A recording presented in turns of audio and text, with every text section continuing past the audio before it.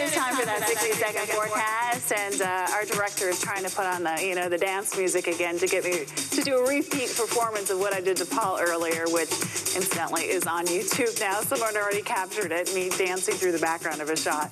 But as we continue off to the northeast, hey, this weather might have you dancing out there. Temperatures will be in the 40s, lots of sunshine. New York City at 44 degrees. And as we head southward, we're going to be looking for more areas of rain, especially along the coast. We can pick up some of the heavier stuff. New Orleans at 57 degrees and pretty persistently wet for that forecast. Midwest, we look at a bit of that fog moving its way in. So St. Louis, watch for that, 43 degrees. And then to the west coast, that's where we have the most active weather system coming in, but hasn't made too big of an impact yet. Seattle getting a few more of those showers. Dry for now in Los Angeles at 72, but that rain will be on its way. Okay, there we go.